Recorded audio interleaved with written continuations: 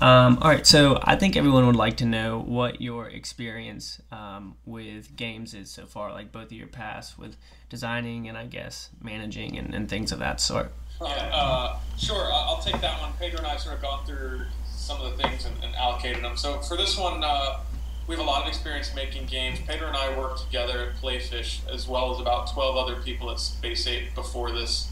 Playfish was a social gaming developer in the early days of Facebook, what they call canvas gaming. So we made games like Pet Society, Restaurant City, and later The Sims Social. They were three of the biggest games on Facebook. Before that, I worked at PlayStation. Before this, you worked at Jagex and a lot of places. Right. Yeah. I'd say in general, the company, we are about 18 going on 25 folks. On average, we have 8 to 10 years experience in games apiece. Wow. On average, we're about 28 to 32. I've got a little gray hair, so I'm old, but not by much. And we've all played games since we were little kids, probably like you and your viewers, and we just got blessed to be able to make them for our careers. Yeah. So we have a ton of experience. I'd say where we're strongest is making free-to-play online games of this sort, and we've just got a lot of experience making them and operating them. And we feel that a game like Samurai Siege really allows us to do what we do best. And we think it shows in the product. Awesome. Along those lines, what made you go with this style of like strategy game? I know strategy games are huge right now. So what made y'all really want to pursue this exact type of game? Sure. We started the company about a year ago, and we had a vision then to make one of the world's biggest mobile gaming companies. And it was a vague vision, and built around the idea of having just a hugely talented team that worked well together. We spent a few months making a game that was actually totally different than this. It was a sports-based game that you play while watching live football on television. And about 4 months into that game, we had a collective epiphany. We realized that A, as novel and as exciting as that game was, it wasn't performing that well, and that B, we weren't passionate about it. We were going home at that time in a bit of the StarCraft 2 phase in our company culture. We were all playing StarCraft 2 in the office, at home at night, a bit of a resurgence. And we just sort of realized that A, we're making this game we're not passionate about, B, that our passions were in strategy gaming. Yeah. And C, that strategy games were doing so well on tablet and mobile. And so we made a decision in January of this year to just change everything. We dropped the football game. We all started working on strategy games, and by the end of that month, we had kicked off Samurai Siege. We actually prototyped a few other types of games. We prototyped one that was similar to the trading card games you see on mobile these days. We didn't really feel we understood it. We used Unity, which is amazing. It lets you quickly build prototypes, a wonderful platform that we use to make Samurai Siege. But it just didn't feel the magic with that prototype. And then we made an early draft of Samurai Siege. It didn't involve samurais. It involved small gray boxes attacking gray box towers. But it had all the metagame features in there that we liked, and it just worked out really well. Yeah. So we committed to it at that point. We felt like it was a combination of having a team passion for strategy games, but also being something that would do well in the marketplace. I guess speaking personally, I view myself as more of an entertainer than an artist. Yeah. Both types exist in gaming. Artists are people that make art for themselves, or in gaming, they make games for themselves. They're common in the indie marketplace. And entertainers are people who get satisfaction from making games that as many people as possible will enjoy, or art that as many people as possible will consume. And so I think we are a company full of entertainers, and we just felt this was the best way to make a thing that as many people as possible would enjoy. Yeah. Well, including ourselves. Yeah. Definitely. That's always the best kind of job, is when you feel like you're not going to work.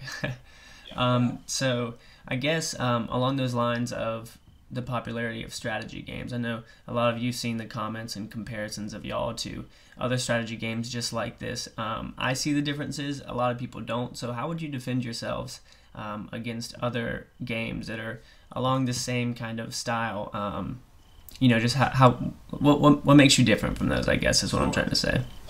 I think the first point is that we're not shy about this topic at all. The game you're talking about is Clash of Clans. So we hugely admire them as a company. In fact, there was just this huge announcement this morning that's going all over Twitter that SoftBank acquired them for $1.5 billion. So wow. not only do we love their games, but they've been hugely successful as a company. We have some shared connections with them. So we think, in particular, what I think is great about Clash of Clans is the production values. It was really impressive in its just smooth experience from end to end. We have taken that game and a few others that inspire us. Backyard Monsters really pioneered the genre on Facebook. Yep. Galaxy Life really tried to make it more accessible and introduced it to tablet.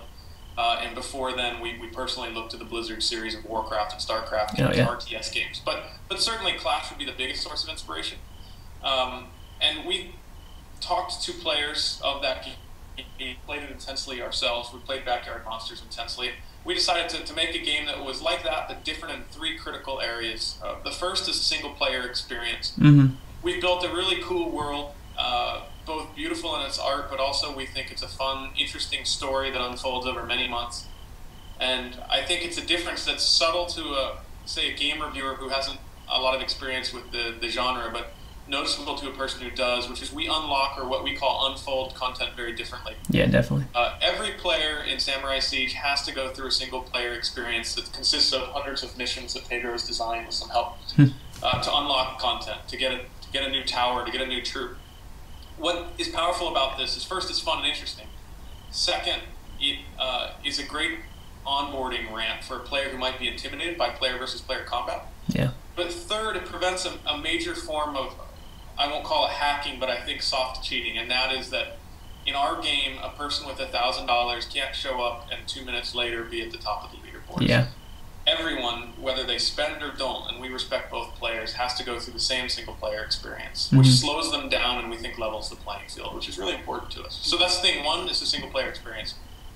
Thing two are alliances. Alliances are similar to clans in Clash of Clans, or legions in Total Conquest, or guilds in World of Warcraft. Very common old idea that we like. They say come for the game and stay for the community.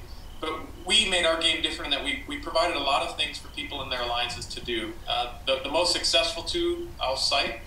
First are Alliance Wars, which are hugely popular. I think Pedro's going to talk about them in a little bit here. Okay. But they give a so what to being in an alliance. They're a common cause that for 12 hours people can rally around together to defeat another alliance. And the summary is an alliance general or shogun can choose to go to war. We matchmake that alliance with a similar alliance, and we put 4 of them basically in a Thunderdome. And unlike the Thunderdome, 4 teams enter, 1 leaves, and the winner gets a bunch of diamonds. So not only is it fun and rallies the team up, but there's a cool new way of getting premium currency, and a significant amount of it versus just getting extra potions. And I think the third and the final way that our game is different is one that is just now revealing itself to the players, and that is our technology. We use a very cool 3D engine called Unity, and we have a very sophisticated server infrastructure backing it in the cloud. What it means is that we can move very quickly, and we can deliver Samurai Siege to multiple platforms at once. So you'll notice that the game is available on Android, that we launched globally on Android the same day as Apple. That's our technology at work. And the way that this is going to benefit the players is it means that we can roll out features very quickly, and we can be very responsive to users. It's just a lot easier for us. And so you'll see over the next 6 months our game both get a lot better, we've got some cool stuff planned, and also get a lot different from the other games of the genre. It's going to diverge over time. I think maybe one last quick point is an area that we like to differentiate ourselves, just historically when we've worked together, is we're focused on players. And we learned that on Pet Society and later Sim Social. We're going to develop new content and features for Samurai Siege that appeals to all stripes of players, whether they're brand new to the game and we're trying to make it easier to learn, or they've been in the game for months and we're giving them new things to do. We're really trying to appeal to everyone. There's a danger in our industry of just focusing on spenders, and we're going to avoid that. Of course, spenders are valuable to us. We're not going to kid you. We make money that way. But we think the community is the most important thing, and a vibrant community is a good business as well as a good game. Yeah, that's awesome. Well, along those lines of the community, like, what kind of goals do you have in the social aspect of the game progressing? Because I know right now there's Alliance chat, and some people have been commenting like, hey, it'd be cool if we could have some friendly trash talk between alliances, or just even global chat. Is there going to be progression with that, or what's the status along those lines? So we're really thrilled that people are really taking to the community aspect of the game so well. And there's a lot that we want to add to that in the coming updates. So for instance, the first aspect that we're going to improve and build upon is going to be Alliance Wars by themselves. So there's a lot of improvements that we're going to make to the feature. It's going to be easier for players to understand how different alliances are doing in their wars and how different players are doing within that alliance, how well they're contributing and things like that, which will make the alliances even more alive as little community pockets. We're also looking forward to adding some very interesting stuff as far as inter-alliance stuff goes, but it's a little early to talk about that. Yeah, I understand that. I hope in 2 updates from now you'll find some very interesting, cool stuff. Awesome. So yeah, definitely we want to build on that. So as far as future goes, definitely we're very keen on building a lot on top of community and alliances so they can become even more engaging and people can work together and figure out their own tactics and make their choices. Awesome. Well, along that social aspect, outside of the game, I've noticed y'all growing a lot on Facebook and Twitter, and the community is really getting involved. Would you say that you're, like, are you where you expected to be at this point? Are y'all growing more? You know, I imagine you're pretty excited about the growth, but just talk a little bit about your expectations and kind of how your growth has been so far. Yeah, you never know what to expect. I'd say we're beyond our expectations, but nor have we reached our aspirations. So it's a high level. We've got nearly 1 million installs, the majority of which we've got in the last 10 days since launching globally. We've got over 250,000 people playing the game every day. We're the #1 strategy game in about 15 countries, and we're top 5 in about 50 countries. In the U.S., which is near and dear to my heart as an American, we've reached top 25 downloads within a week of launch. That's cool. Nice. We've got a lot of revenue from the game, which is also interesting. But I think the single best thing is we look at a couple of stats to measure player happiness. We look at our review scores. We're averaging 4.5. People are thrilled, not with everything, and I think those reviews and feedback are one of the places that we learn how to make the game better. Yeah. But for the most part, people seem happy. And secondly, our retention stats are really good. Retention's how we measure if a person comes back. So we can, for example, see how many people played today that come back tomorrow, how many people that played today come back 7 days from now, and 30 days and so forth. And that's a very good gauge of whether you've had a good game, right? Oh, yeah, definitely. And our retention stats are awesome. We've got well over 40% of people who play the game on any given day choose to play the second day. Nice. And we think we've got a lot of room to improve as well. So I guess way over our expectations. Our company's now profitable. We're expanding our team both to make Samurai Siege better, but also so that we can kick off a second project. In terms of our aspirations, though, I mean, there's so many success stories in gaming to look up to, and we just feel we've just begun. You know, we do have a long-term vision to be one of the world's definitive mobile gaming companies, and we are not today. So I'd love to talk to you again in 6 months when we can add zeros next to all these numbers. That'd be awesome. Yeah, I always found one of my biggest aspirations that we accomplished at Playfish, and I have yet to here, is when you encounter somebody in the street or a relative and they tell you about your game and they don't know that you worked on it, it's always a cool feeling. And the thing neat about working on mobile is games like Candy Crush Saga, for example, you see them regularly when you're on the subway or the bus. And I'm looking forward to that moment when we begin to see our game just out there without our influence. That's going to be really cool. Yeah, that will be awesome. I guess, Pedro, this is probably a question more directed at you, but what made y'all go along the lines of the Oriental theme? You know, I've always loved the whole Oriental Asian style of design. I'm a graphic designer myself. So what made y'all go along that path? In part, I guess you just answered. It's cool. We also like it. Yeah. So that's one thing. That's one element of it. And the nice thing about that theme is that we try to marry everything that we do, both on the intuition side and on the viability side or data side. So it was a thing that we liked, I think. So anyway, we struck upon it and we're like, this could be cool. And we also had like some other 3 ideas that we thought these would also be cool. We also had some 20 other ideas that we thought, no, these are not cool. Yeah. So we got the ones that we thought were cool and we tried them around and passed them around and we asked people's opinions and we landed on this one. Basically, it gave itself up to the most, most fun, varied experience, we thought, and we thought it would resonate with the audience. And I guess it does. So. Yeah, we thought it was a little bit different too. Yeah. Definitely. Yeah. That's awesome. It's missing. I guess along the lines of the game and the characters within it, y'all are still pretty new to launching global and everything, but is there expected progression with troops and all that kind of stuff? I know one of my favorite things I've noticed so far is that with the, I just forgot the name of it. It's not the general. It's like the giant in Clash. What's it? The commander? Maybe? Yes, the commander. When I first started deploying it, I got confused because my troops were following it, and then I learned that he actually commands them, and that's kind of a cool little tie in between the actual troops within the game and their interaction. It's not just you pushing a button and them doing their things. They kind of communicate. So that's been really awesome. I know I'm excited to see the progression with the troops. Is there future goals with new troops or I guess their communication within the game? Yeah, absolutely. So we've got a few new troops coming out very soon. In fact, I can tell you right now, on the next few troops we're going to put live, by vast request from everybody, every player from every tier, is the Essence Dragon. It will make an appearance very, very soon. Awesome. In a device near you. So, Android or iOS. And it will be pretty cool. I can't wait to see it in the game. But that one is it's a pretty, I guess you could say it's a predictable one because it's cool and dragons are awesome. Everybody loves them. I know we do. But you'll also see a lot more troops that have interesting interactions, including the dragon. The way I also, by the way, the commander is also my favorite unit in the game.